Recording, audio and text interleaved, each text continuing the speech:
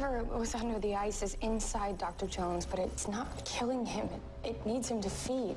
And I figured out which alien. Parasitus alienis, if we're going by the Wild E. Coyote classification system.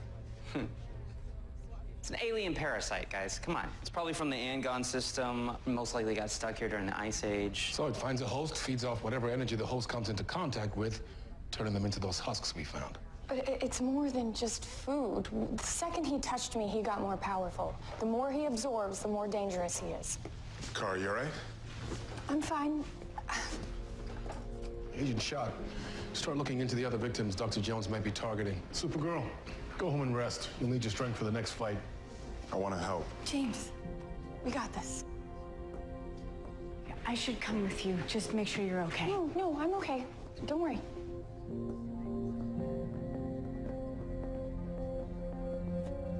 How did you even hear about what happened? Oh, you know, reporters. They have their anonymous sources.